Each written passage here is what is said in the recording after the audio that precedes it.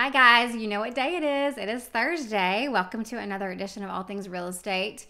Today I am talking about something that if you know me, you heard me rant about before, and it is about bad MLS photos, guys.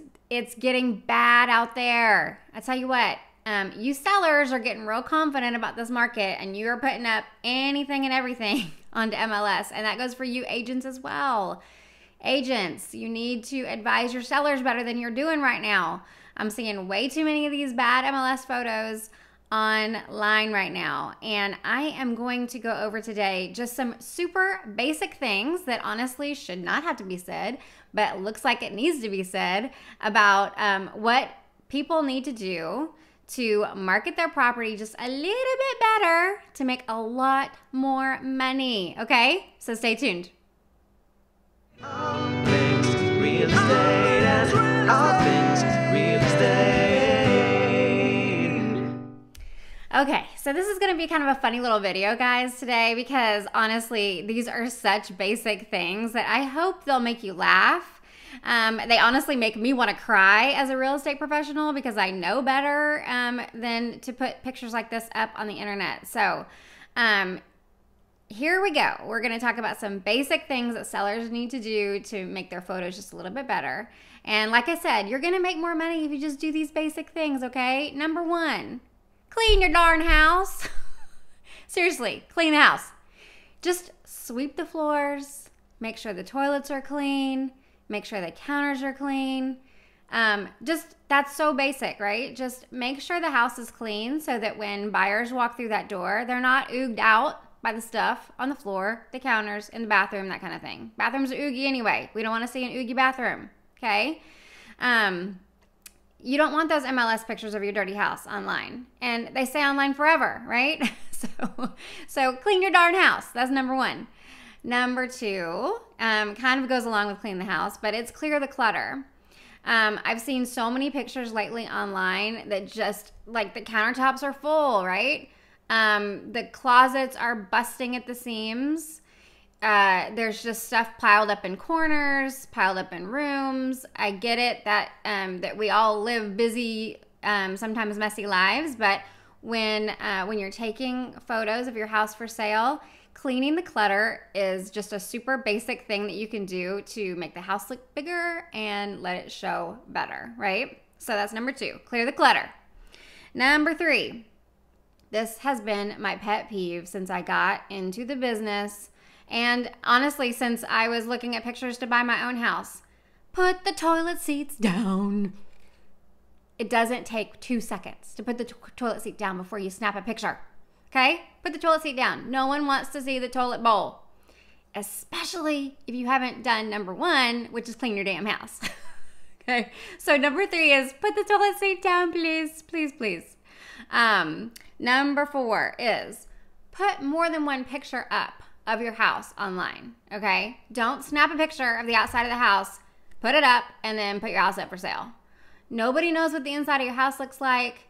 You're gonna get less buyers actually coming in and looking at your house, which means you're gonna get less offers, which means you're gonna get less money. So put more than one house up, more than one picture of your house up online before you list it, okay?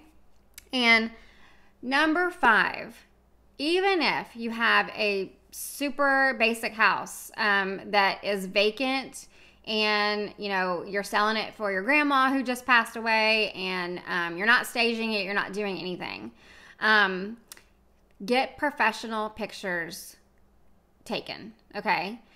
If your realtor is in the picture, either in the mirror or in a shadow, I'm sorry to say this, but I will say it to other realtors' faces, don't hire that realtor. If they put pictures up online of themselves in the picture, they are not a professional that you want to work with, okay? I'm calling it out right now. So professional pictures are just super basic. They don't cost that much money, $150, $200. Most realtors, good realtors will pay for it. I will pay for it. Most good realtors will. It won't cost you as a seller a dime, and it will make you a ton more money. So That is another super basic thing, is professional pictures. So let me go over that list one more time. I have my little cheat sheet right here of the things that drive me crazy. These will make you more money as a seller. And they're super basic. If your realtor is not advising you of these things, call somebody else and get some more advice. Number 1, clean your house. Number 2, clear the clutter. Number 3, put the toilet seats down. I have to say it in that voice because that's how I hear it in my head. Number 4, put more than one picture online to get people interested in actually what's inside. Even if the inside is not so pretty, you're still gonna get more buyers in through the house. And number 5, professional pictures. And number 5A on professional pictures, don't let your realtor be in the pictures, in the shadow or in the mirror or anything else, okay?